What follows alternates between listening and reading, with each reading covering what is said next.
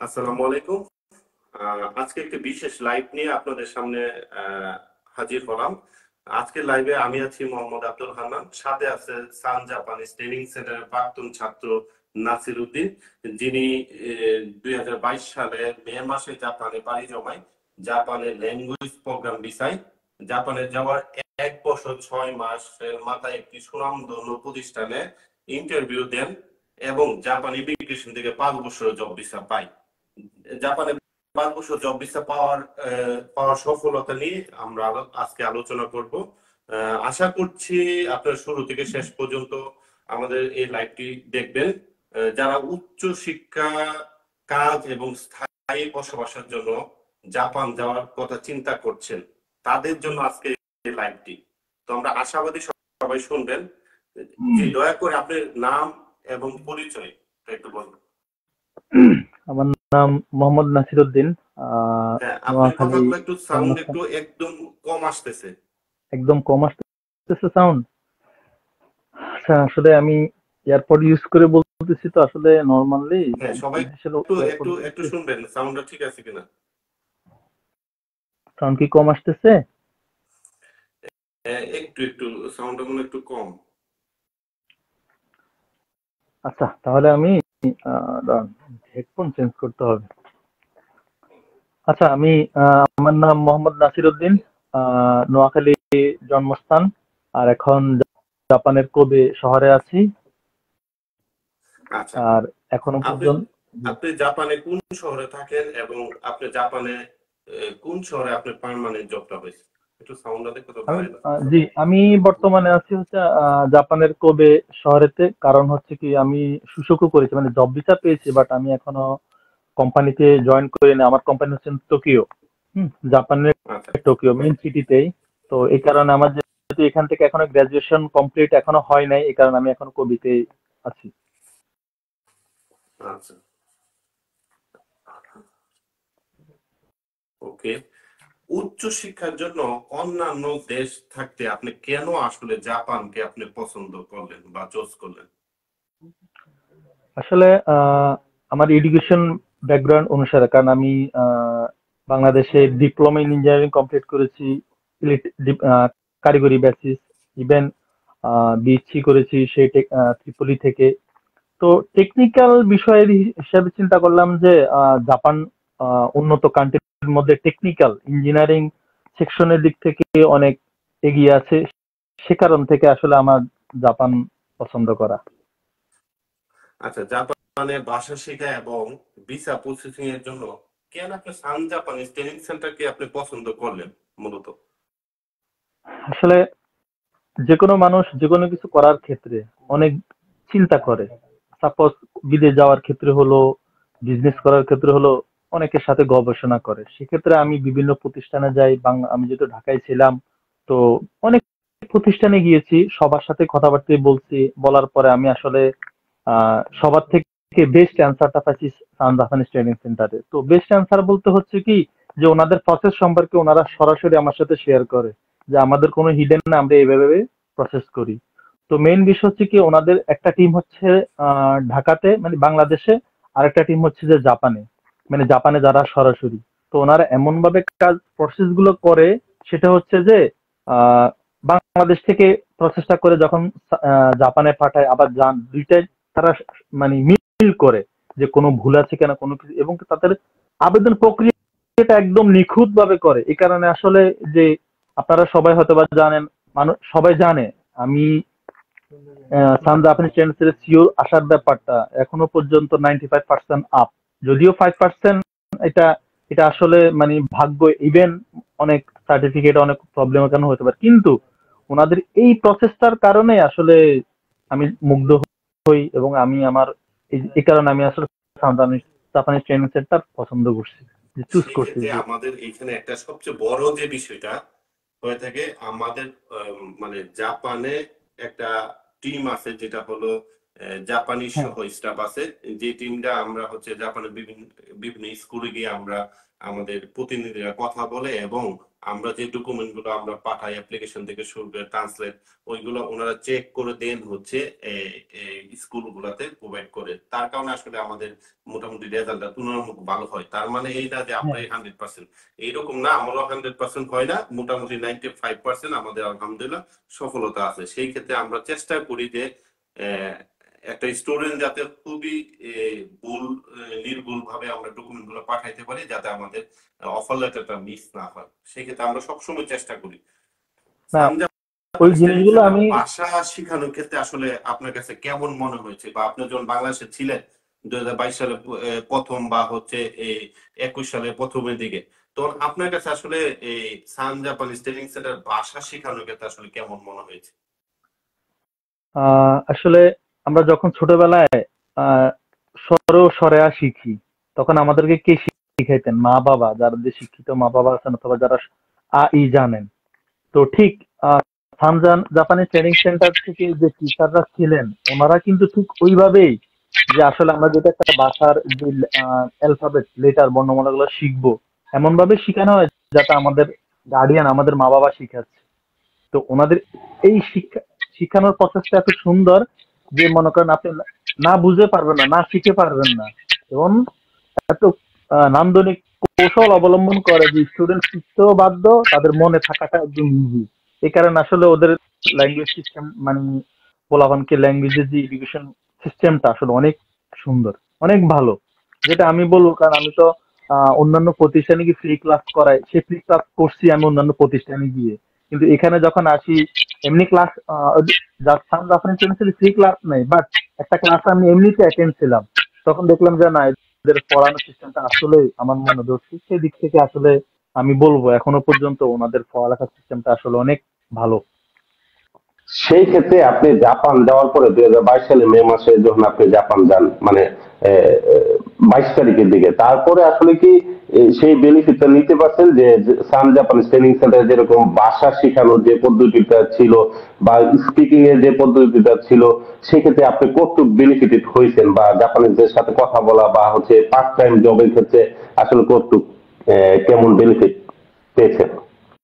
এই বেনিফিটটা বলতে কি হচ্ছে কি, আমরা যখন বাংলাদেশি ল্যাঙ্গুয়েজ শিখে আসি, আসলে জাপানে আসার পরে যে বাংলাদেশিদের সাথে কনভারসেশন করার পরে জাপানিসের যে কনভারসেশন, আসলে এই জিনিসটা একটু টাফ। যতই আমরা শিখে আসি, যতই হাই লেভেলের জানি না কেন, কারণ আমি দেখেছি অনেক এমসিজি কমপ্লিট করে আসছে জাপানে, তারাও কিন্তু জাপানিদের কথা বুঝে না। তো সেদিক থেকে জাপানি ট্রেনিং যখন লিসেনিং করাইতো, ওই লিসেনিংটা সবচেয়ে বেশি ইম্পর্টেন্ট, যে আপনি লিসেনিংটা শুনে আসলে তাদের কথা বুঝতেছেন কিনা। কারণ জাপানি ট্রেনিং যখন লিসেনিং করাতে, সেই লিসেনিং এর সাথে এখানকার লিসেনিং এর মানে যেটা আসলে অনেক মিল, সেদিক থেকে অনেক সহজ হয়ে যায়, যেটা জাপানের কান্তান বলে আর কি, আসলে অনেক সহজ। এটা অনেক আচ্ছা, উপকার। তাহলে আপনি আপনি বলতে চাচ্ছেন যে আমাদের যে ক্লাসে যে প্র্যাকটিস গুলা, নাচতে জেএলপির যে হচ্ছে প্রিপারেশন প্লাস হলো এমবাসির যে প্রিপারেশনটা আপনার জন্য আসলে সুবিধা হয়েছে, যাতে আপনি প্র্যাকটিস করতে পারছেন। সেই ক্ষেত্রে আপনি জাপানে যাওয়ার পরে আপনি যেমন জবের ক্ষেত্রে, কাজের ক্ষেত্রে আপনার ওইটা অনেক বেশি প্রভাব পড়ছে, মানে হচ্ছে আপনার জন্য সুবিধা হয়েছে, তাই তো? হ্যাঁ অবশ্যই, কারণ হচ্ছে কি, আপনি যেখানে যান না কেন আপনাকে ইন্টারভিউ দিতে হবে। কারণ হ্যাঁ, দেশে স্ক্যাপি টেস্ট থেকে শুরু করে এমবাসি টেস্ট, ইভেন জাপানে যদি আপনি কোথাও ওই মেন পার্ট টাইমের জন্য যদি, মানে আরো বাইতো বলা আর কি, জাপানি যে পার্ট টাইমের জন্য যদি দেন, আপনার মেনসেটসও দিতে হয়। মেনসেটস বলা আর কি জাপানিজ যে।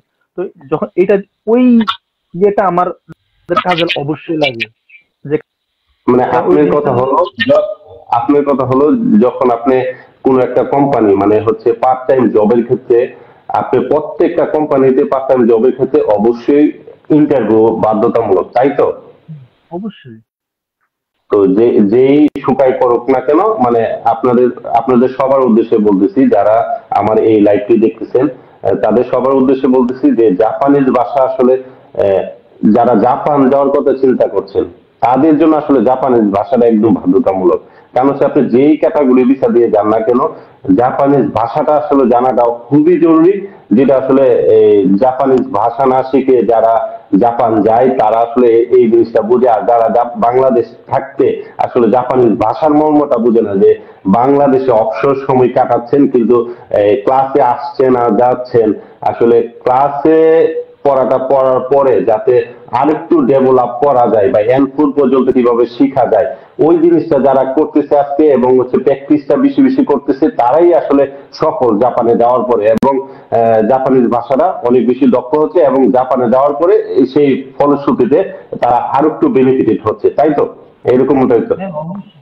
সেটাই, কারণ হচ্ছে কি আপনি এই দেশ যেহেতু ওরা ইংলিশ, ওরা কিন্তু ওদের ভাষা ছাড়া কোনো কোনো কিছু অ্যালাউ করে না। আপনি ইংলিশ যত লেভেলে ভালো জানেন না কেন, ইংলিশ ওদের সাথে মানে কোনো মানে ওরা ইংলিশের সাথে কোনো রিলেশনে রাখবে না।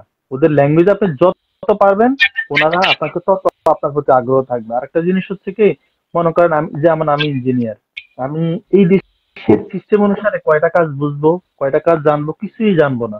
কিন্তু আমি যদি ওদের ল্যাঙ্গুয়েজ জানি, ওরা আমাকে শিখাই নিবে। ওদের ল্যাঙ্গুয়েজটা যদি আমি বুঝি, শিখাই নিবে। শিখাই নেওয়ার পরে দেন আমি যদি ল্যাঙ্গুয়েজ না জানি, তাহলে শিখবো কিভাবে, বুঝবো কিভাবে? তাহলে আমার দ্বারা কোনো কিছু হবে না, সেক্ষেত্রে আমি কোনো কিছু পাবো না। আমার মেনসেসের ক্ষেত্রে একই হয়েছে। মেনসেসে যখন করছে, আমি কোশ্চেন করছি, উত্তর দিতে পারছি, তখন আমাকে ওরা ওদের ভাষায় বললো যে আনাতার নিহঙ্গ উমাই দেখছে। উমাই মানে হচ্ছে কি, যোগাযোগ এরকম, উমাই হচ্ছে যে একটু কি বলবো, হাই লেভেলের ওয়ার্ড আর কি। তো আচ্ছা, সেক্ষেত্রে বাংলাদেশে যে মেনফেস্টো দিয়েছি, যে আমরা স্কেপির জন্য বলেন, জব ভিসা, এই এম্বাসির জন্য, এগুলো অনেক রিলেটেড। এই ধরনের কোশ্চেন গুলো এখানেও করে থাকে, যা আপনার নাম অথবা আপনার এইটা, মানে সকল ধরনের বায়োডাটা এক ধরনের। মানে জিকু সুকাই ওয়ান। আচ্ছা, সব তো আচ্ছা আচ্ছা আচ্ছা, জাপানে ভিসা প্রসেসিং এর ক্ষেত্রে আপনার কাছে সান জাপানিজ ট্রেনিং সেন্টারকে আপনার কাছে কেমন মনে হয়েছে, বা আপনি তো আজকে জাপান গেছেন, তো সেই ক্ষেত্রে আসলে আপনার কাছে কেমন মনে হয়েছে, যে এখন তো আপনি জাপান আছেন, বা আমাদের সান জাপানিজ ট্রেনিং সেন্টার আলহামদুলিল্লাহ আমাদের অনেক স্টুডেন্ট গেছে, কিন্তু বিষয়টা হলো অনেকে সফল হচ্ছে বা অনেকে জ্বরে যাচ্ছে, সেই ক্ষেত্রে আপনার মত অনুসারে, বা আপনি তো আপনার নিজের বাসার মধ্যেই আমাদের অনেক স্টুডেন্ট আছে, তাদের কাছ থেকে তো আপনারা জানতে পারছেন যে হচ্ছে সান জাপানিজ ট্রেনিং সেন্টারের এই এই এই দিকটা আর একটু ভালো হলে ভালো হবে। তো সেই ক্ষেত্রে সান জাপানিজ ট্রেনিং সেন্টারের যে বিষয়টা ভিসা প্রসেসিং এর ক্ষেত্রে আপনার কাছে কেমন মনে হয়েছে, বা আপনি কি মনে করেন যে Sun Japanese training centre visa processing এর ক্ষেত্রে কেমন? এই যে শুরু, এর আগে আমরা শুরুতে বললাম না যে ওদের প্রসেস সিস্টেমটা কেমন। আসলে হচ্ছে কি, ওই প্রসেস সিস্টেমটা যখন যে কোনো প্রতিষ্ঠানের অ্যাকুরেট হবে, হ্যাঁ, তখন আপনার ভিসা ভিসা জিনিসটা একদম পাওয়াটা ইজি হয়ে যায়। কারণ হচ্ছে কি, মেন হচ্ছে সিও। আর সিও পাইতে হলে অবশ্যই আপনার অ্যাপ্লিকেশনটা কারেক্ট হইতে হবে। কারণ জাপানি হচ্ছে কি, এই দেশে মনে করেন আপনি যদি একটা লেটার ভুল করেন, তাহলে আপনি বাতিল। এখন যেখানে মানুষ মাত্রই ভুল, সেখানে এত নিখুঁত করে দেখাটা আসলে মানে খুবই অন্যরকম বিষয়। তো সেক্ষেত্রে অবশ্যই জাপানি টেন্সার এমন নিখুঁত ভাবে করে বিদায় এই জিনিসটা তারা সাকসেস হয়। আমি বলবো এটাই, কারণ এটা সম্পূর্ণ ওদের কৃতিত্ব, জাপানি ট্রেনিং সেন্টারের কৃতিত্ব, যে ওনারা যদি এই নিখুঁত পরিচর্যা এবং নিখুঁত ভাবে অ্যাপ্লিকেশনটা না করে, তাহলে আসলে অনেক মানে কি বলবো, সো টাফ হয়ে যায়। মানুষ মাত্রই ভুল, তো আমাদেরও ভুল হয়ে থাকে, সেক্ষেত্রে আমাদেরও কিছু ইয়া থাকে, কিন্তু আমরা আমাদের সর্বোপরি চেষ্টা করি আমাদের বাংলাদেশ টিম এবং জাপান টিম যাতে আমরা সর্বোপরি একটা ভালো সিউ রেশিও আনতে পারি, যেটা হলো জাপান বা পৃথিবীর যে কোনো রাষ্ট্র হোক, সবারই রিজিক থাকতে হবে, এটা হলো সর্বোপরি মানতে হবে সবাইকে। তো আমরাও সবসময় মানি যে রিজিক না থাকলে হবে না, কিন্তু আমাদের সর্বোচ্চ সর্বোচ্চ যে জিনিসটা চেষ্টা থাকে, আমরা সবসময় চেষ্টা করি একটা স্টুডেন্টকে যাতে ভালো একটা ফিউচার দিতে পারি, এটা তো আমাদের কোনো হাতে নাই, কিন্তু আমরা চেষ্টা করি। তো সর্বোপরি আমরা যে ভুল করি না তাও না, আমরা ভুলে উঠে না, কিন্তু আমরা আমাদের সর্বোচ্চ চেষ্টা করি যাতে আমরা নিখুঁত ভাবে কাজগুলা করতে পারি। আচ্ছা, আপনি তো জাপান যাওয়ার পরে এবং বাংলাদেশ থেকে আপনি যখন ভিসা পাইলেন, ভিসা পাওয়ার পরে এয়ারপোর্ট বাংলাদেশে এয়ারপোর্ট থেকে শুরু করে জাপানে এয়ারপোর্ট পৌঁছানো পর্যন্ত আপনি আসলে সেই ক্ষেত্রে Sun Japanese training centre Bangladesh team plus হলো জাপানের যে টিম আছে আপনাকে আসলে কতটুকু সহযোগিতা করেছে? A to Z আসলে বাংলাদেশ এয়ারপোর্ট থেকে ওখানেও সান জাপানি ট্রেনিং সেন্টার টিম ছিল, আর বাংলাদেশে তো সহজ, এটা আমরা সান জাপানি ট্রেনিং সেন্টার লোক না থাকলেও আমরা সেটা বুঝতাম। বাট সবচেয়ে বড় ইম্পর্টেন্ট হলো জাপানে আসার পরে, কারণ এখানের সকল কিছু আমাদের জন্য না, সবার জন্য সেটা অপরিচিতি। তো সেক্ষেত্রে সান জাপানি ট্রেনিং সেন্টারের টিম অনেক সময় বিভিন্ন স্কুল থেকে স্টুডেন্টদেরকে নিয়ে যায়, সেক্ষেত্রে আমাদেরকে রিসিভ করছে জাপানি ট্রেনিং সেন্টার যে জাপানিজ টিম তারা। এবং তারা রিসিভ করার পরেও যে ফ্যাসিলিটি, সবচেয়ে বেশি ইম্পর্টেন্ট হচ্ছে কমিউনিকেশন। কারণ কি আমরা যখন এয়ারপোর্ট থেকে চেক আউট হয়ে বের হয়ে যায় তখন কিন্তু একটা স্টুডেন্টের কোনো কমিউনিকেশন সিম যতক্ষণ পর্যন্ত সে সিম না পাবে, আর সিম পাইতে হলে অবশ্যই একটা ব্যাংক অ্যাকাউন্ট খুলতে হয়, বিভিন্ন স্টেপ আছে।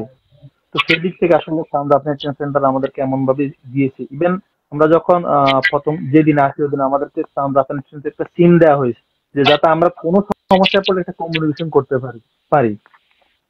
আমরা 6 জন ছিলাম একটা গ্রুপে, আমাদেরকে দিয়ে দিচ্ছে সিম, যে যতক্ষণ পর্যন্ত আপনারা সিম না পাবেন সবাই মিলে এটা দিয়ে কমিউনিকেশন করবেন এই মুহূর্তে।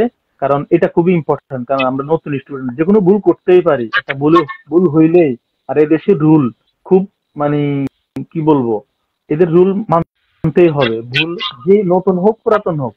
তো সেই দিক থেকে আমাদেরকে সকল সতর্কতার সহিত আমাদেরকে কমিউনিকেশনে যথেষ্ট পরিমাণে হেল্প করছেন, যেটা আসলে বিদেশে আসার পরে বুঝতে পারছি যে আসলে একটা বিদেশের জন্য নিজের দেশের মানুষ কিংবা প্রতিষ্ঠানের হেল্প কতটুকু উপকারী। সেক্ষেত্রে সান জাপানি ট্রেনিং সেন্টারের এই হেল্পটা আসলে অনবাদ্য, এটা আসলে ভোলার মতো নয় আর কি, খুব ইম্পর্টেন্ট এই হেল্পটা সবার জন্য। পরবর্তীতে আপনি জাপান যাওয়ার পরে আপনি পার্ট টাইমের সুযোগটা কি আসলে 2022 সালে যে সময় ছিল আসলে ওই সময়টা ছিল হচ্ছে আমরা করোনা প্যান্ডামিকের পরে পরবর্তীতে যে সময়টা ছিল 2020 সালের পরবর্তীতে যে আমাদের হচ্ছে জাপান মূলত হচ্ছে করোনার কারণে মূলত 1 বছর মানে 2021 সাল পুরাটাই বন্ধ ছিল। সেই ক্ষেত্রে জাপান 2021 সালে আপনাদের যে সময় জাপানে যান, তো 2022 সালের দিকে মোটামুটি কিন্তু বাংলাদেশ থেকে বা পৃথিবীর বিভিন্ন দেশ থেকে 2 বছরের স্টুডেন্ট একই সাথে যায়। সেই ক্ষেত্রে কি সান জাপানিজ ট্রেনিং সেন্টারে জাপানের টিম আপনার কতটুকু পার্ট টাইম জব পাওয়ার ক্ষেত্রে কতটুকু সহযোগিতা করেছে? আসলে যখন আমরা সবাই আসি করোনার একদম ফুল লকডাউন শেষে এত পরিমাণে স্টুডেন্ট আসছে যে তখন এমন অবস্থা হয়েছে যে জবের চেয়ে স্টুডেন্ট বেশি। কিন্তু তারপরও সান জাপানি ট্রেনিং সেন্টার টিম যথাসাধ্য চেষ্টা করছে, যাকে যেভাবে পারছে সেভাবে প্রাথমিক অবস্থায় যে সাপোর্ট ওইটা দেওয়ার চেষ্টা করছে।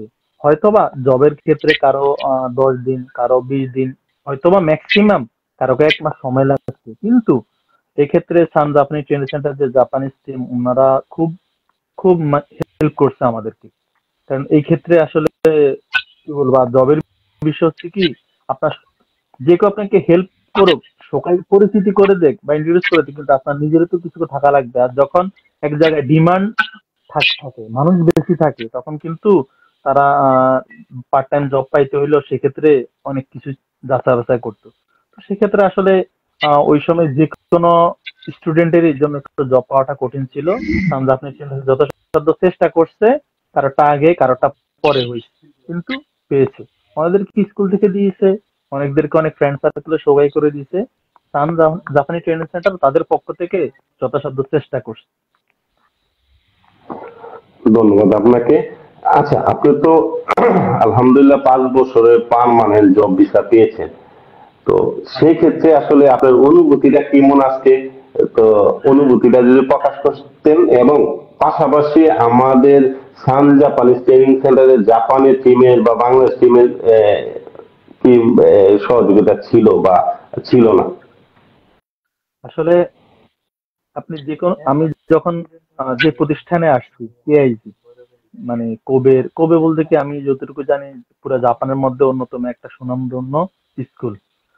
তো যে কোনো একটা প্রতিষ্ঠানের স্কুল আপনাকে হেল্প, ওইখানকার টিচার টিচাররা আপনাকে হেল্প করা মানে যে আপনার ওই প্রতিষ্ঠানের লোকরাই হেল্প করা একটা বিষয়। আরেকটা বিষয় হচ্ছে কি যে জব ভিসার ক্ষেত্রে যদিও আমি সান জাপানিজ ইনস্টিটিউট থেকে যতটুকু পাইছি, যদিও আমাকে অন্য কেউ শোকাই করছে, পরিচিত আর কি, শোকাই বলে জাপানিজে ইন্ট্রোডিউস করছে এবং আমি ওইখানে মেনচেস্টার দিই, কিন্তু টাকা পয়সা দিক থেকে শুরু করে যে পেপারস, হ্যাঁ আমাদের এখানে যে টিচাররা ছিলেন, ইভেন সান জাপানিজ টিম, একটা মহান একটা উপকার সেটা হচ্ছে কি, সাপোজ বাইরের দেশে মানুষের কি টাকা পয়সা বিভিন্ন সমস্যা, এটা স্বাভাবিক। আমি জব ভিসা পাওয়ার পর আমার লয়ারকে টাকা পাঠাবো, ঠিক আছে। এখন স্টুডেন্টদেরকে নর্মালি ব্যাংক ট্রান্সফার এই জিনিসটা কিন্তু আসলে মানে নিষেধ এক ধরনের আর কি, যে অনেক কৈফিয়ত দিতে হয় পরবর্তী ভিসা রিনিউর ক্ষেত্রে। তো সেক্ষেত্রে আমি সান জাপানি ট্রেনিং সেন্টার চেয়ারম্যান স্যারকে বললাম যে আমার তো এই টাকাটা ট্রান্সফার করতে হবে, কারণ আমি তো আমার ইভেন এমন একটা সমস্যা হয়েছে যে আমার ব্যাংকটা ব্লক হয়ে গেছে, আমি প্রতিদিন 20,000-এর বেশি টাকা উত্তোলন করতে পারবো না, কিন্তু আমার টাকা পাঠাইতে হবে প্রায় 1,20,000। তো বলার পরে ওই সময় জাপানের যে টিম, একজন যে উনি একজন বাংলাদেশে চলে গেছে, আরেকজন ছিল, পরে ওনাকে বলার পরে উনি আমাকে পরের দিনে বলছি সাথে সাথে আমাকে সাথে নিয়ে টাকা ট্রান্সফার করে দিচ্ছে। ইভেন ওই টাকা পাঠানোর পরে কিন্তু লয়ার আমাকে আমার ভিসা পাঠায়। আচ্ছা হ্যাঁ, তো এই যে একটা হেল্প, কারণ আমার অন্য বন্ধু আছে জাপানে, স্টুডেন্ট আমার সাথে সাথে থাকে, আমি নাম বলি না, বন্ধুরে বললাম যে বন্ধু তোর এখান থেকে আমার একটু টাকা এই 1,20,000 টাকা ট্রান্সফার করবো, যে কারণ আমার এই টাকার জন্য ভিসাটা হাতে পাইতেছি না। তো বললো যে বন্ধু এটা মানে বুঝছে তো যে সমস্যা এটা সেটা, পরে আমি বুঝছি, আমি কি বলবো, আমি তো স্টুডেন্ট ছিলাম, আমিও জানি আমার জায়গায় ক্ষেত্রে হইলেও আমি এই কাজটা হয়তো করতাম। তো overall Sun Japanese training centre আমার আগে পরে আমাকে অনেক হেল্প করছে। ইভেন আমি যে স্কুলে ছিলাম আমাদের পরবর্তী বছরে টিউশন ফির ক্ষেত্রেও, যে জাপানে একটা সিস্টেম আছে যে টিউশন ফি যদি আপনি একসাথে টাকা দেন তাহলে আপনি কিছু ডিসকাউন্ট পান। হ্যাঁ, আচ্ছা আচ্ছা ডিসকাউন্ট পায়। তো সেক্ষেত্রে হচ্ছে কি যেহেতু সবাই আসলে একসাথে 6 লাখ মানে প্রায় 6 লাখ আপ দিতে হয় আর কি, এই টাকাটা তো আসলে স্টুডেন্ট হিসাবে এত টাকা একসাথে দেওয়াটা একটু টাফ। আমার কাছে প্রায় 3 লাখের মতো ছিল। পরে আমি জাপানি ট্রেনিং সেন্টারের যে চেয়ারম্যান ওনার সাথে কথা বললাম, বললো যে ঠিক আছে একটা কাজ করা যেতে পারে, সেটা হলো কি আমি 6 লাখ দিয়ে দিলাম, কারণ আমার কাছে তো 3 লাখ আছে, আরো 3 লাখ দিয়ে দিলাম, যে 2 মান লাভ এটা তো পাইবা। আমার এই স্কুলের সাথে যেভাবে পার মাসে যে একটা কন্ট্রাক্ট থাকে না, যে সেটেল মানে ইয়ে আর কি, কি জানি প্রতি মাসে যে টাকাটা দিত ওই টাকাটা আমাকে দিয়ে দিলে, বা এই দিক থেকে আমার লাভ হলো 2 মান, মানে 20,000 টাকা। তো এই যে একটা হেল্প, যে একটা সহানুভূতি, মানে এই জিনিসটা আমি বলতে হবে, সান জাপানি ট্রেনিং সেন্টার অলওয়েজ স্টুডেন্টদের জন্য, এটা আমার জন্য শুধু না, আমার পরিচিত অন্য এক লোকের ক্ষেত্রে একই রকম করছে, আমি নিজে সাক্ষী সেটা। হ্যাঁ, যে আমি বললাম যে একটা কাজ কর, যাই সান জাপানি ট্রেনিং সেন্টারের যে চেয়ারম্যান যাই ধর, যে ভাই আমি তো এত টাকা ম্যানেজ করছি, আমার আর 1 লাখ টাকা লাগবে, দিলে আমি 20,000 টাকা ছাড় পাবো। হুম। আচ্ছা, তো সেই ক্ষেত্রে আপনি বলতে চাচ্ছেন যে হচ্ছে শুধু সান জাপানিজ ট্রেনিং সেন্টার স্টুডেন্টকে সান জাপানিজ ট্রেনিং সেন্টার সহযোগিতা করে না, জাপান টিম হোক বাংলাদেশ টিম হোক, মানে সর্বোপরি যারাই জাপান যাচ্ছে আমাদের সান জাপানিজ যে জাপানি টিম আছে সবাইকেই সহযোগিতা মন মানসিকতা রাখে এবং চেষ্টা করে করার জন্য। অবশ্যই, শুধু সেটাও না, আমি এখানে আসার পরে যে জাপানে শুরুতে যখন যে একটা অ্যাপ্লিকেশন করা হয় সবার স্ক্যাপি টেস্টের ইভেন এম্বাসি ফেসের সময়, টোটাল যে প্রসেসের ব্যাপারটা, আমার এই অ্যাপ্লিকেশনটা আমার কাছে নাই। জাপানে এই 1 বছর শেষ হওয়ার পর আমার দ্বিতীয় ভিসা রিনিউর ক্ষেত্রে আমার এই পেপারসটা লাগবে, আমার তো কিছুই মনে নেই। হ্যাঁ, তখন আমি জাপান ট্রেনিং সেন্টারের সাথে যোগাযোগ করি যে স্যার আমার তো এই ডকুমেন্টটা নাই, এখন এই ডকুমেন্টটা প্রয়োজন। তো ওনারা খুঁজে আমাকে মেল করে দিচ্ছে। এই যে দায়িত্ব নিয়ে ওনাদের বলার সাথে সাথে যে এই জিনিসটা আমাকে করে দিচ্ছে, আমি এটা অনেক উপকৃত। কারণ এখানে যদি একটু ভুল করি, কারণ হচ্ছে কি আসলে আমরা যে ইনফরমেশন গুলা দিই এগুলা কারেক্ট থাকতে হয় অলওয়েজ। প্রত্যেকবার রিনিউর ক্ষেত্রে আপনার একই ইনফরমেশন দিতে হবে। তো সেক্ষেত্রে আমার ওই অ্যাপ্লিকেশন ফর্মটা আবার আনা লাগছে। এই যে হেল্প জিনিসটা অনেক বড় আমি মনে করি আমার দিক থেকে।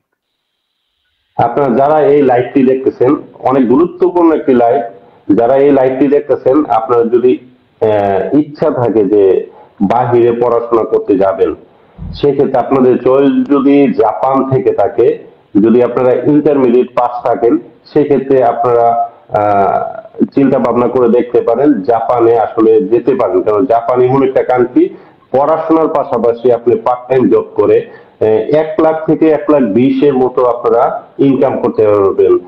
যেই টাকা দিয়ে আপনি নিজে চলতে পারবেন, আশা করি কিছু টাকা আপনি বাড়িতেও পাঠাইতে পারবে, এবং সবচেয়ে বড় যে বিষয়টা, ফিউচারটা আপনার একদম স্ট্রং হইলো, যেটা দ্বারা আপনি ফিউচারে ধরেন আপনি ইন্টারমিডিয়েট পাস করলেন, পরবর্তীতে আপনার যে কোনো একটা স্যানমন, মানে স্যানমন বলতে ডিপ্লোমা বা 1 বছর বা 2 বছর কোর্স করে আপনি পার্মানেন্ট জবে যেতে পারেন।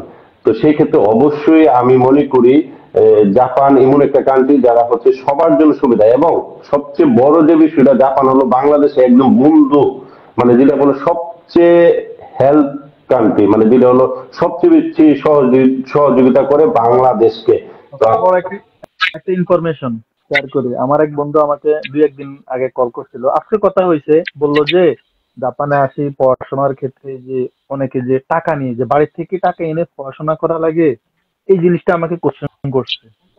কারণ জানে যে একটা বছর, প্রথম বছর তো আমরা টাকা দিয়ে আসি, আসার পরে পরবর্তী বছরের জন্য যে টিউশন ফি, তো আমি তারে বললাম যে না বন্ধু, আসলে সে আমার বন্ধুই হয়, পরে বললাম যে বন্ধু আসলে এটা লাগে না।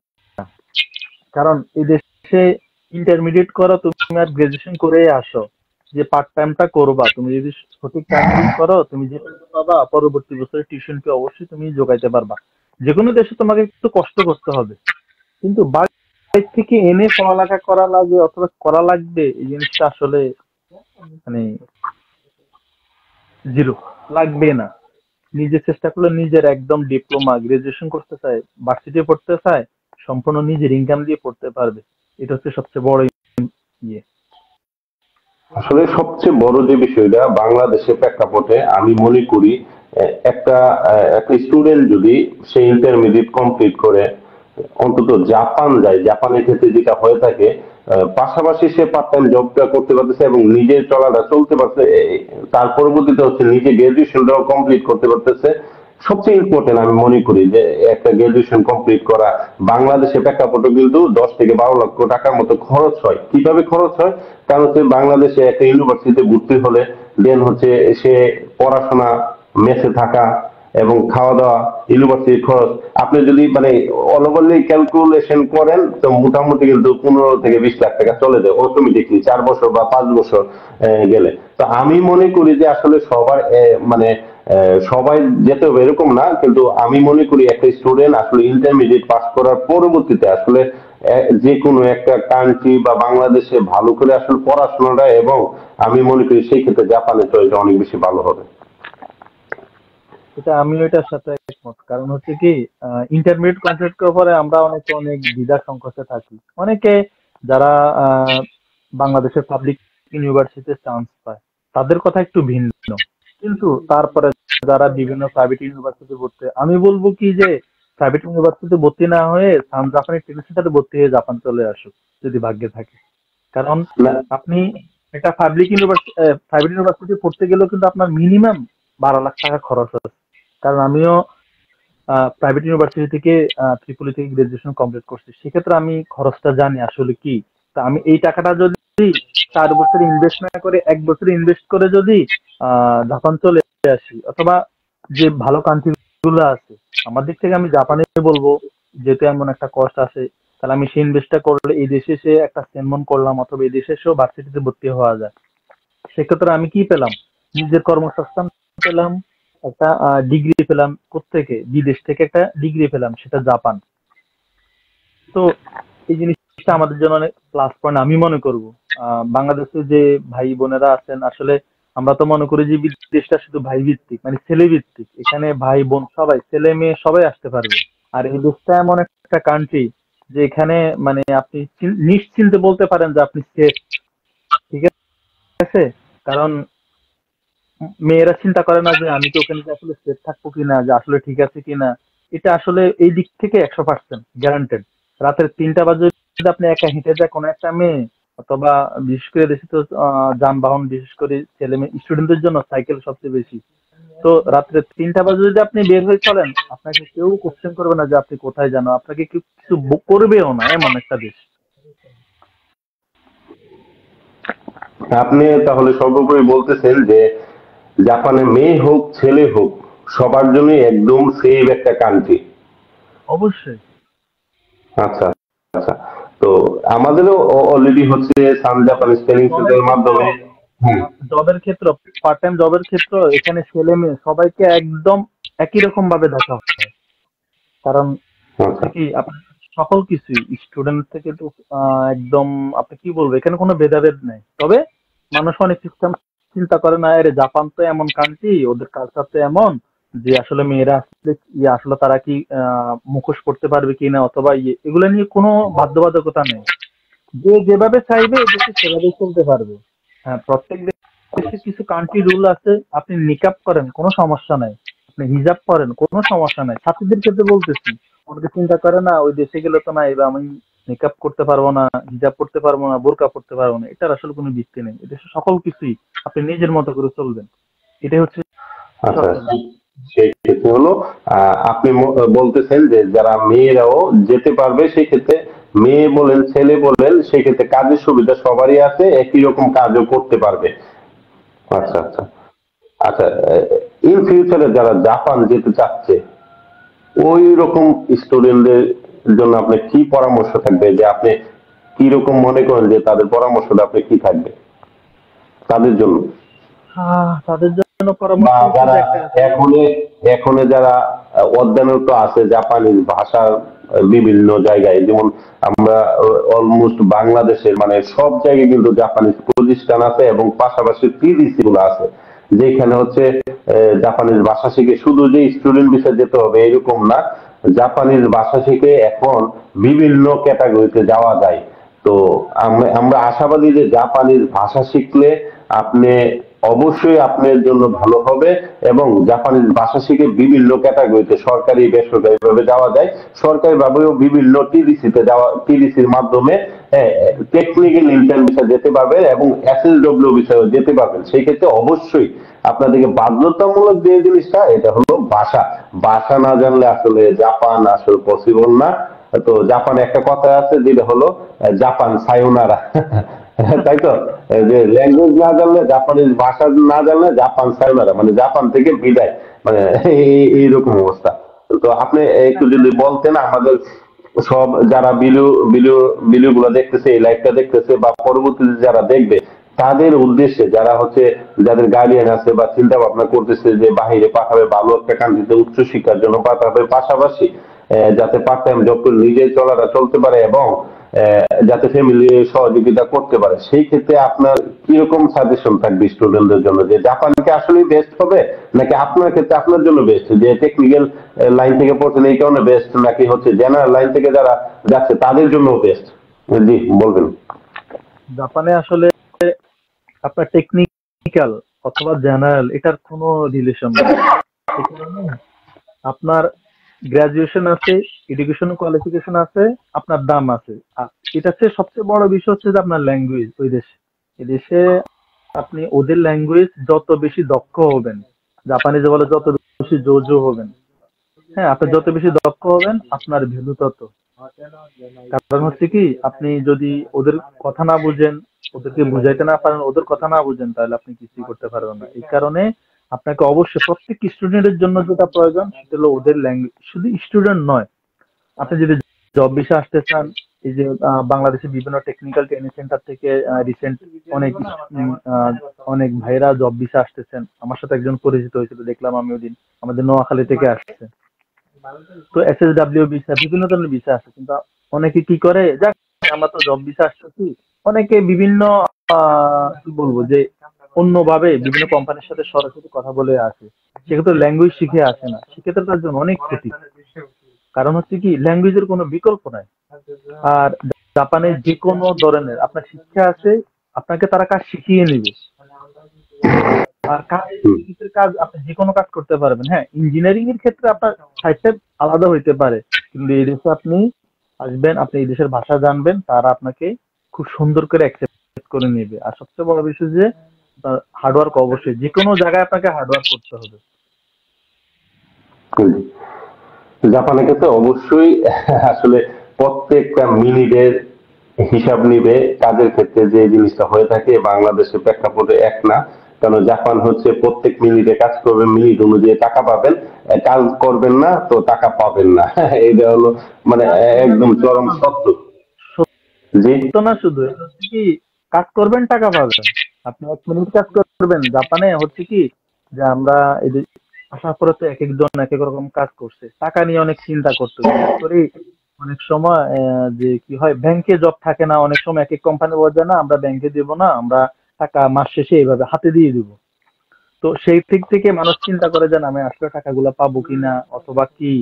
হ্যাঁ, বিভিন্ন এদেশের জাপানিজ বলে আর কি হাকেন, ঠিক আছে, আর বাংলাতে বলে দালাল আর কি, এক ধরনের। যদিও বাংলাদেশের প্রেক্ষাপটে দালাল শব্দটা অন্যরকম আর কি, বাট এদেশে হাকিম শব্দটা খুব সুন্দর আমি মনে করি।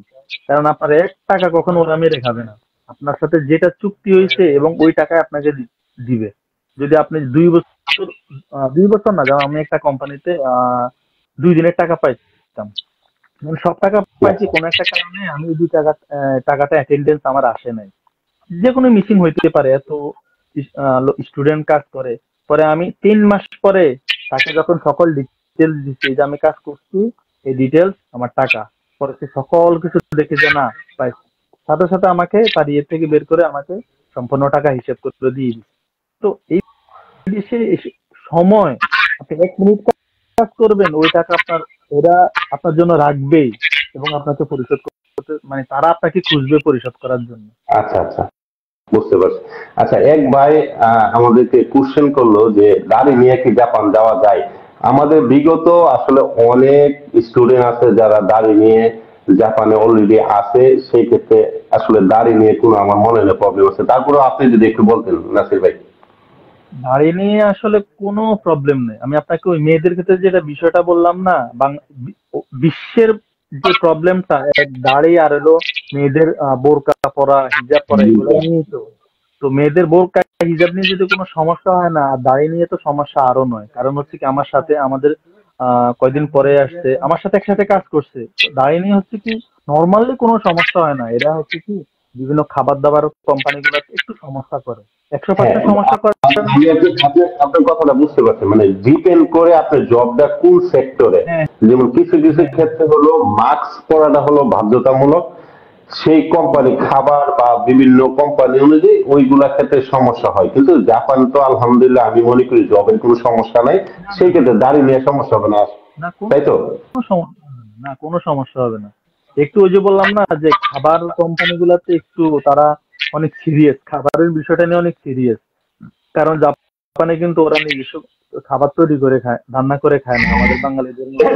ওরা সবাই এই বিভিন্ন ক্যাফে, হোটেল, কনভিনি থাকে, সুপার শপ, এগুলা থেকে খাবার কিনে খায়। তো এদের যেই উৎপাদন প্রতিষ্ঠানগুলা, এগুলাতে দাঁড়িয়ে তারা একটু যে না, দাঁড়িয়ে যদি পড়ে খসে পড়ে, ওরা চিন্তা করে এটা। ইভেন আচ্ছা চুলের ক্ষেত্রে অনেক জিনিস মেনটেন করতে হয়। সেক্ষেত্রে চুলের ক্ষেত্রে যেমন, দাড়ির ক্ষেত্রে তেমন। কিন্তু রিলিজিয়নের যে বিষয় যে না, দাড়ি থাকলে ওই যে বাংলাদেশের প্রেক্ষাপটে যেটা বলে আর কি জঙ্গি, ওইসব কোনো প্রবলেম নাই জাপানে। আপনি দাড়ি বড় রাখছেন না চুল বড় রাখছেন না কি, কোনো সমস্যা নাই। যে কোনো কেউ ওয়েলকাম। আপনি কোয়ালিফাইড তো আপনি ওয়েলকাম, আপনি শিক্ষিত তো আপনি ওয়েলকাম জাপানে। জাপানে মূর্খর কোনো ইয়ে নাই। এক কথা হচ্ছে যে আ- এটা।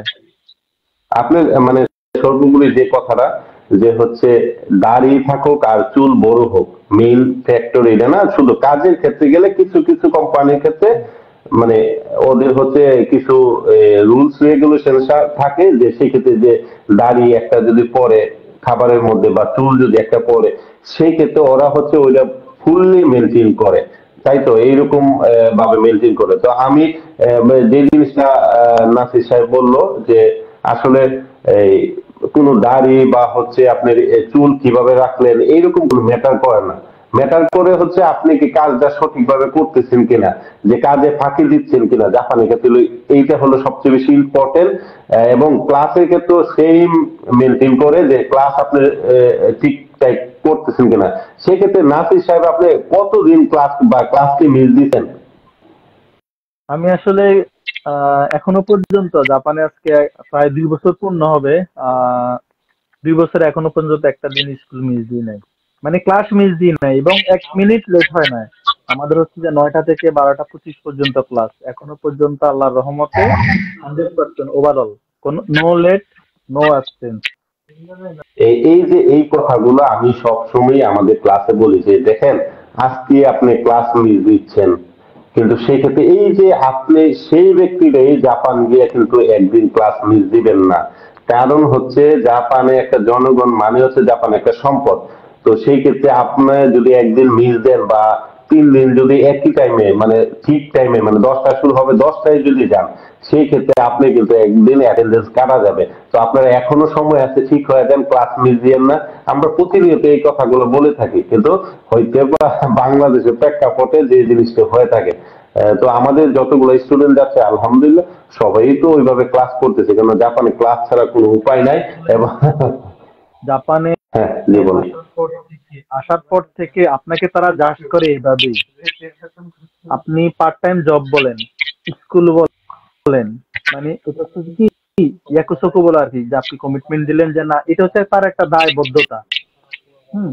জি এই জিনিসটা যদি মিস করেন তারা আপনাকে খুব খারাপ ভাবে দেখবে। যেমন স্কুলে সবার 100% কেন, এমনও বাঙালি আছে সকালে ঘুম থেকে ওঠে না, কিন্তু সঠিক টাইম 9টা বাজে গিয়ে হলে সে ক্লাসে অ্যাটেন্ড করবে। কারণ তারা এই জিনিসটা খুবই গুরুত্বপূর্ণ দেখে যে আপনি কেন আসবেন না, এটা তো আপনার একটা দায়বদ্ধতা, আপনাকে আসতে হবে। তো সেই ক্ষেত্রে কি আপনি বলেন বলেন বলেন ঠিক আছে হ্যাঁ বলেন। সেই সেই সকল কিছু চিন্তা করে আসলে কেউ নিজ দিতে চায় না। কারণ এই, শুধু ক্লাসের ক্ষেত্রে নয়, জবের ক্ষেত্রে একই ঘটনা। আপনি অসুস্থ, চিন্তা করে বুঝবে না আমার আজকে কতটুকু অসুস্থ হইলে মানুষ মনে করেন আমরা তো বাংলাদেশে একটু মাথা ব্যথা করে যার কাছে ক্লাসে যাই না, মাথা ব্যথা না, ইচ্ছে যদি একটু বেশি থাকে তারপর আমরা ক্লাসে যাই। এবং যাওয়ার পরে ওরা যদি আপনারা বলে যে আমি ঠিক আমার মাথা ব্যথা করে, ওরা আপনাকে পর্যবেক্ষণ করবে, মেডিসিন এনে দিবে, যে তারপর ওকে কিনা। Then যদি সমস্যা হয় সেটা হলো ভিন্ন হিসাব। আচ্ছা সেই ক্ষেত্রে আপনি তো মোটামুটি 2 বা 1.5 বছর ক্লাস করছেন, সেই ক্ষেত্রে আপনি কি ক্লাস করার কারণে কি আপনি কোনো পুরস্কার বা টাকা পাইছেন সেক্ষেত্রে স্কুল থেকে? আসলে হ্যাঁ, অবশ্যই আমি সেমিস্টার ভিত্তিক এবং যতবারই সব হয়েছে, স্টুডেন্টদের হ্যাঁ, পেয়ে থাকে? সবার সব স্টুডেন্টদের ক্ষেত্রে, এটা আমাদের ক্ষেত্রে নয়, যারা 100% প্রেজেন্ট থাকবে, হ্যাঁ, তাদের জন্য প্রতি সেমিস্টারে প্রাইজ আছে। আর এই দেশে প্রাইজ বলতে টাকা। আমাদের বাংলাদেশে আচ্ছা মনে করেন গিফট বলতে বিভিন্ন ধরনের জিনিস দেয়। এদেশের স্কুল বলেন, প্রতিষ্ঠান বলেন, ইভেন কি ম্যারেজ বলেন, যদি বিয়ে শাদী হয় না এদেশে, আচ্ছা আচ্ছা, ওই জায়গায়ও গিফট হিসেবে তারা টাকা দেয়। মানে কোনো গিফট না দিয়ে টাকা গিফট। ওকে হ্যাঁ, ওরা এখানে জানে টাকাটা খুব ইম্পর্টেন্ট গিফট। তো আমি এখনো পর্যন্ত যতগুলো সেমিস্টার গেছে প্রত্যেকটা সেমিস্টারে আমার স্কুল থেকে আমি টাকা পাইছি, গিফট পাইছি আর আচ্ছা কি, 100% প্রেজেন্ট থাকার কারণে। আচ্ছা, সেই ক্ষেত্রে কি ক্লাসে যদি কেউ ভালো করে প্রত্যেক সেমিস্টার ওয়াইজ ওই জন্য কি আসলে কোনো স্কলারশিপ বা হচ্ছে অ্যামাউন্ট পেয়ে থাকে কিনা? অবশ্যই অবশ্যই, প্রত্যেকটা সেমিস্টারে একটা স্টুডেন্ট তার নিজস্ব ক্লাসের মধ্যে যদি সে 1 নাম্বার হয়, 1 নাম্বারের মধ্যে কিছু লেভেল আছে। এখন মনে করেন ওই যে মানুষ বলে না যে আমার রুল নং কত, স্টুডেন্ট কয়জন, একজন, এরকম চিন্তা না। এদের হচ্ছে কি 80% আপ মার্ক পেয়ে যদি আপনি 1 নাম্বার হতে পারেন, তাহলে আপনার জন্য গিফট, সেটা হচ্ছে কি অনেক 50,000 টাকা করে দেয়। ঠিক আছে, যে প্রত্যেকটা সেমিস্টারে যে আপনি এটা হলো তার জন্য গিফট। এটা আমাদের এই প্রতিষ্ঠানে আছে, অন্যান্য প্রতিষ্ঠানে কি আছে সেটা আমি জানি না। প্রত্যেক স্টুডেন্ট, আমাদের পরিচিত সান জাপানি ট্রেনিং সেন্টারের এই 2জন স্টুডেন্ট, এরা তো প্রায় কম্পিটিশন করে এই কেআইজির 1 নাম্বার 2 নাম্বার হয়। আপনারা হয়তো আচ্ছা, ট্রেনিং কে জানেন না। না আমাদের আরো অন্যান্য যে এই স্কুল আছে মোটামুটি আমাদের স্টুডেন্ট আমাদের স্টুডেন্ট অনেকগুলো। আচ্ছা জি জি বলেন। জাপানি ট্রেনিং সেন্টার ইমতিয়াজ তানভীর ভাই, তারপরে ওনারা কিন্তু চাইনিজ, তারপরে যে ভিয়েতনামি, বাংলাদেশি, নেপালি সবাইকে মানে উপেক্ষা করে ওরা অলওয়েজ দুজনে হ্যাঁ টপে থাকে। আচ্ছা হ্যাঁ, আচ্ছা তো আচ্ছা, এক্ষেত্রে তাহলে এটা হলো আমাদের বাংলাদেশের জন্য গর্ব। কারণ হচ্ছে একটা আপনি যখন একটা ভালো কাজ করবেন সেই ক্ষেত্রেও হচ্ছে বাংলাদেশে ক্রেডিটটা আসবে, শুধু না যে আপনি নোয়াখালীর মানুষ তার মানে নোয়াখালীর ক্রেডিট যাবে এরকমটা না। তো এটা হলো পুরা বাংলাদেশে আসবে। আপনি যখন একটা ভুল করবেন তখন পুরাপুরি বাংলাদেশে আসবে কথাটা। এবং যে ক্ষেত্রে আমরা যখন আমরা শুকাই করছি আপনাদেরকে, সেক্ষেত্রে আমাদের কাছে কিন্তু আপনি যখন একটা কোনো কিছু করবেন আমাদেরকে দোষারোপ করবে। তো আমরা আশাবাদী যে আমাদের স্টুডেন্টকে আমরা প্রথম থেকেই বলে দিই যে জিনিসটা যে আপনারা যাচ্ছেন একটা ভদ্র কান্ট্রিতে, অবশ্যই ভদ্রভাবে ব্যবহার করবেন এবং চলাচল ভদ্রভাবে করবেন। পড়াশোনা করতে যাচ্ছেন, পড়াশোনা করবেন। আমরা সর্বোপরি এই সাজেশনটা দিয়ে থাকি আমাদের এখন যারা স্টুডেন্ট আছে, সামনে যারা স্টুডেন্ট আসবে, আমরা সবসময় এটা দিয়ে থাকি। তো আমাদের লাইভটা আসলে আজকে অনেক বড় হয়ে গেছে। তো আমরা আশাবাদী যে প্রতিনিয়ত আমরা এই লাইভ গুলো নিয়ে আপনাদের সামনে আসব। এবং আপনার যদি কোনো প্রশ্ন থাকে আমাদের আমরা 5 মিনিট লাইভটা করব। যদি প্রশ্ন থাকে, জানার কোনো কিছু থাকে বা আমার কাছ থেকে বা নাসির সাহেবের কাছ থেকে, তাহলে আপনারা প্রশ্ন করতে পারেন। হ্যাঁ, যে কোনো ধরনের এখন করতে পারেন, হ্যাঁ অনেক হ্যাঁ কনফিউশন থাকতে পারে, কারণ অনেক ছোট সেক্ষেত্রে জাপানের যে জীবনযাত্রা বা খাবার দাবার আপনাদের আসলে কেমন? আপনারা তো নিজেরাই রান্না করে খান, সেই ক্ষেত্রে তো আপনাদের কোনো সমস্যা নেই। তারপরে আপনাদের জীবনযাত্রার ক্ষেত্রে কিরকম মনে হচ্ছে যে বাংলাদেশের ক্ষেত্রে আসলে কেমন হবে, বা বাংলাদেশের জন্য বা আপনার যাওয়ার পরে পরবর্তীতে কি আপনাদের এইরকম কোনো সমস্যা ফেস করতে খাবারের ক্ষেত্রে? সংক্ষিপ্ত আকারে একটা জীবন যাপনের কথা বলি, সেটা হচ্ছে যে খাবার নিয়ে যেটা মানুষ অনেক চিন্তা করে না, জাপানের যে নুডলস, হ্যাঁ, যে ইনস্ট্যান্ট রামেন বলে আর কি, নুডলস এবার আসলে আমরা বাঙালি যারা আছি তারা তো বাঙালি কালচারে খাবার ছাড়া চলে না, এই ক্ষেত্রে কোনো অসুবিধা হয় না। কারণ হচ্ছে কি, যে তারা তাদের মতো করে চলে, আপনি আপনার মতো করে। এই দেশে সব ধরনের খাবারই আছে, যে আপনি আচ্ছা যা আচ্ছা চাইবেন। যে বিভিন্ন কোম্পানি আছে, আমাদের বাংলাদেশি অনেক সিনিয়র বড় ভাইরা আছেন, ওনারা বিভিন্ন বিজনেস করার ক্ষেত্রে, সেক্ষেত্রে আমাদের বাংলাদেশের বিভিন্ন পণ্য এই দেশে পাওয়া যাচ্ছে, একদম সকল ধরনের পণ্য পাওয়া যাচ্ছে। তো সেক্ষেত্রে খাবার দাবার নিয়ে সমস্যা হয় না। আর এদেশে যেহেতু বিশেষ করে জাপান বলেন, ইউরোপের বিভিন্ন কান্ট্রি বলেন, তাদের খাবার হচ্ছে তাদের সিস্টেম।